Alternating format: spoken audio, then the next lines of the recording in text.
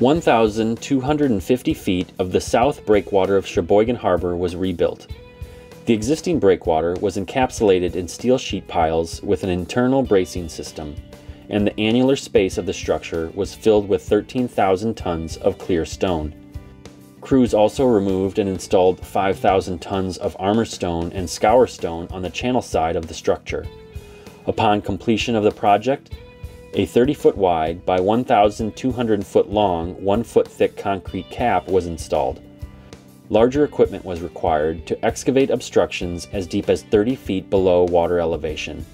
All of the work was performed from spud barges, material scows, and tugboats. Due to the open Lake Michigan location and the record-high water levels, the weather and wind was monitored every 3 hours to determine if work was safe to continue. Michaels Corporation and the U.S. Army Corps of Engineers.